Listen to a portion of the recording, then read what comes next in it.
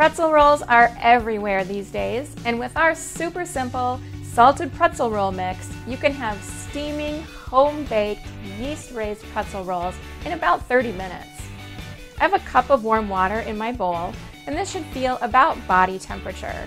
When I test this, it doesn't really feel cold or hot, so it's probably just right. I'll add the yeast packet that comes with the mix and let that dissolve. Next, stir in the pretzel mix.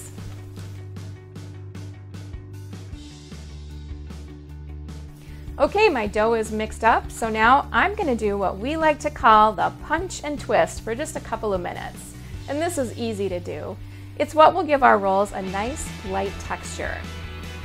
Cover the dough with plastic wrap and let it rest at room temperature for about 10 to 15 minutes.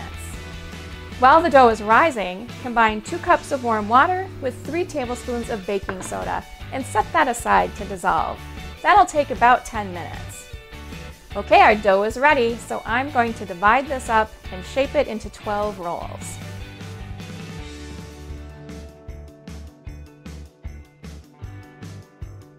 Now we'll give each pretzel roll a dunk.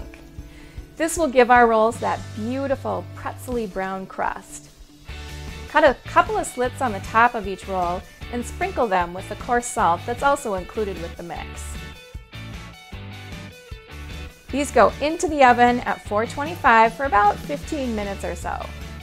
Fresh, bakery-style pretzel rolls in just 30 minutes. Now that's tastefully simple.